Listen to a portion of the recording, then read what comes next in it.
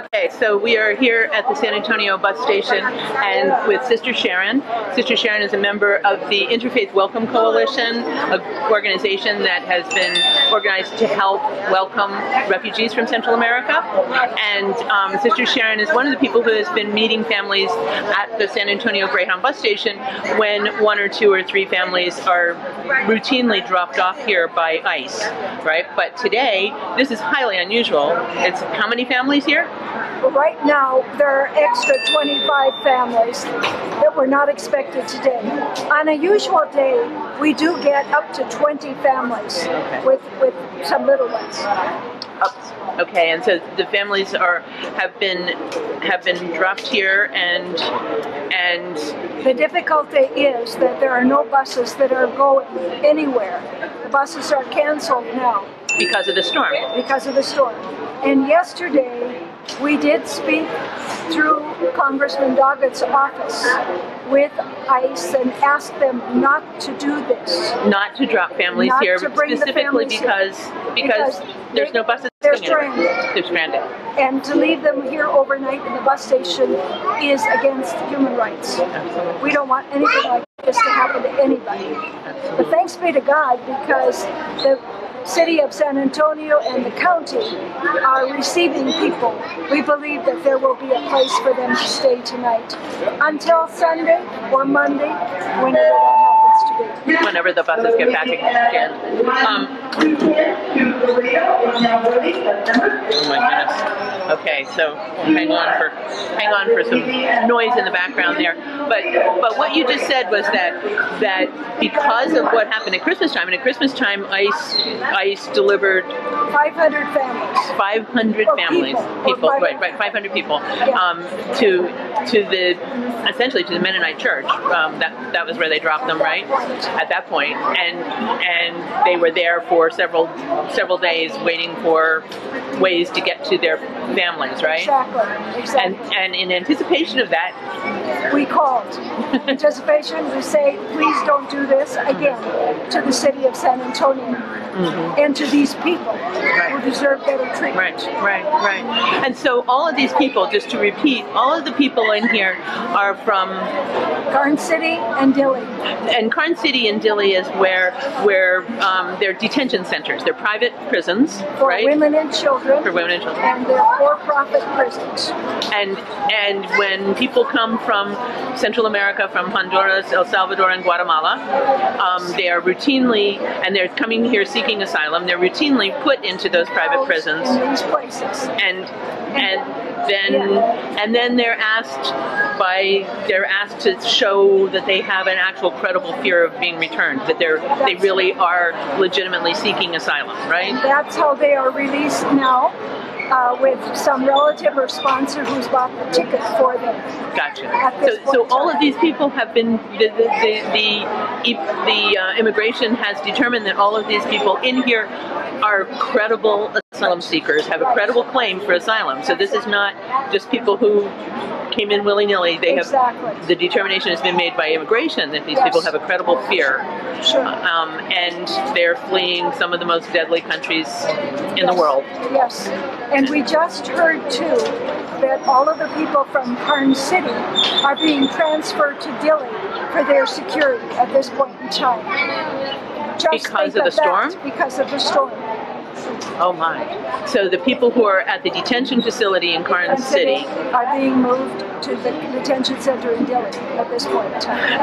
Detention center in Dilley, I can't remember what the capacity is. It's pretty large at this point. 2,400. 2,400. And one of the women here this morning said that there were 1,700 there. So they had room to receive the 500 from Karnes City. So they have room for that because it's such a large private prison. Correct. Right. Yeah. So they're moving those people for their own safety because of the storm, and these 50 families were brought here against the request of Congressman Lloyd Doggett, and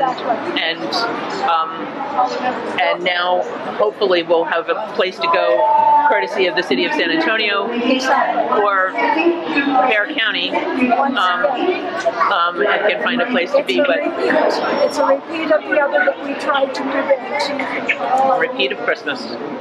absolutely. And one of the biggest problem is that while they're routinely, after they pass their credible fear test, they're routinely dropped at the Greyhound bus station in San Antonio, but today the buses are not going anywhere. That's correct. So bringing them here essentially strands them. Yes. And how long have they been here? They arrived 1 o'clock, 2 o'clock this afternoon. In buses? In buses from the different places, yes. Yes. Wow. Okay. So if we're live on Facebook, so you can say something to the San Antonio community. You can say something to our congressman, but how does this make you feel about,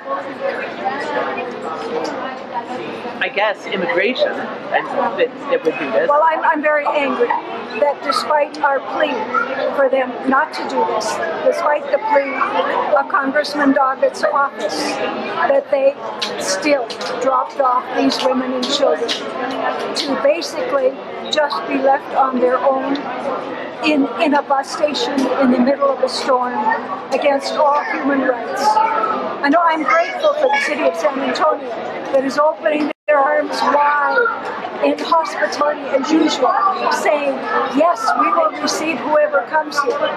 But I don't like it. I'm angry that ICE feels that they can do this against the human rights of these people, who are our brothers and sisters.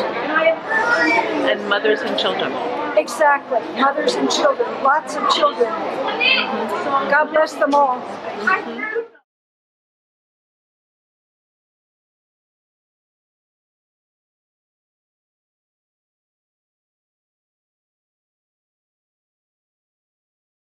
Back again with Nowcast SA at the Greyhound bus station, and where there were 50 families who were dropped at the Greyhound bus station, even after Congressman Lloyd Doggett's office called ICE and said, please don't do this.